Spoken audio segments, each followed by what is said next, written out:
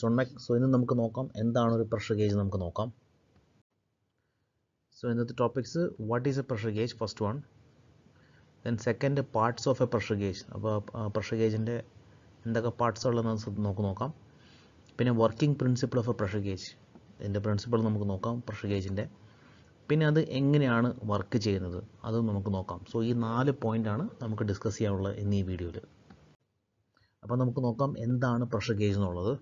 Pressure gauge, it is A device that converts the detected process pressure in to the mechanical motion of A pointer എന്ന് വെച്ച് കഴിഞ്ഞാൽ ഈ pressure gauge നമ്മളൊരു സിസ്റ്റത്തിൽ install ചെയ്ത് കഴിഞ്ഞാൽ ആ സിസ്റ്റത്തിലെ പ്രഷറിനെ നമുക്ക് ഈ പോയിൻ്റർ വെച്ചിട്ട് നമുക്ക് റീഡ് ചെയ്യാൻ പറ്റും. എത്രയാണ് അതിൻ്റെ ഇൻസൈഡിലുള്ള ബിൽഡപ്പ് പ്രഷർ എത്രയെന്ന് കാണാൻ പറ്റും. അതായത് ഈ സിസ്റ്റത്തിലുള്ള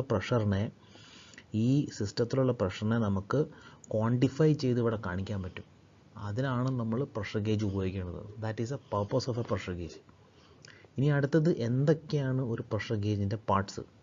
ഇപ്പോൾ ഇവിടെ നോക്കിക്കഴിഞ്ഞാൽ കാണാം, ഇത് ഫിക്സ്ഡ് എൻഡ്, ഇത് ബോർഡൻ ട്യൂബ്, ഇതിൻ്റെ ഫ്രീ എൻഡ്, ഇത് connecting link.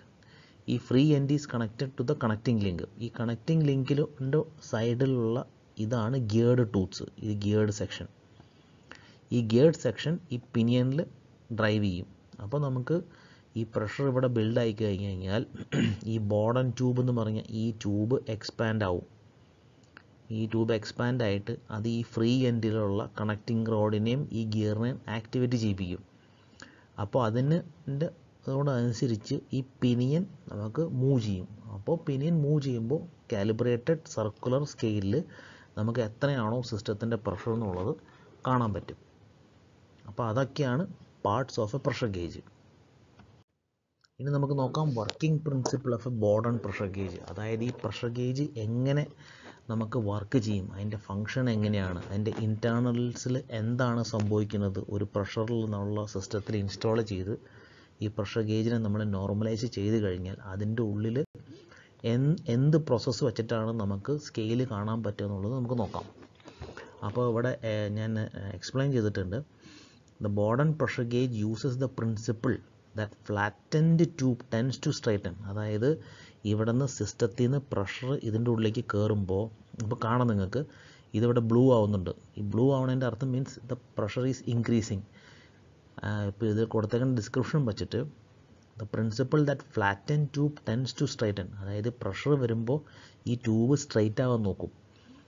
Or regain it circular form in cross section when pressurised. അതായത് ഇതിലെ പ്രഷർ കയറാൻ നേരത്ത് ഈ ട്യൂബ് അതിൻ്റെ നോർമൽ സ്ട്രൈറ്റനിങ് പൊസിഷനിലേക്ക് പോവുകയും അല്ലെങ്കിൽ അതിൻ്റെ സർക്കുലർ ആയിട്ടുള്ള ഫോം ക്രോസ് സെക്ഷൻ, അതിൻ്റെ സർക്കുലർ ആയിട്ടുള്ള ക്രോസ് സെക്ഷൻ്റെ ഷേപ്പ് അത് അക്യൂർ ചെയ്യാൻ നോക്കും.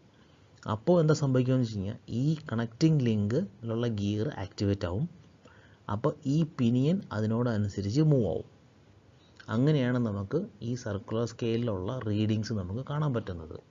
പിന്നെ pressure gauge calibrated pressure gauge ആയിരിക്കണം എപ്പോഴും യൂസ് ചെയ്യേണ്ടത്. എന്നാൽ മാത്രമാണ് നമുക്ക് എക്സാക്റ്റ് ആയിട്ടുള്ള റീഡിങ്സ് കിട്ടുകയുള്ളൂ. അതാണ് ഒരു പ്രഷർ ഗേജിൻ്റെ, ഒരു Bourdon tube pressure ഗേജിൻ്റെ working principle. Thank you so much.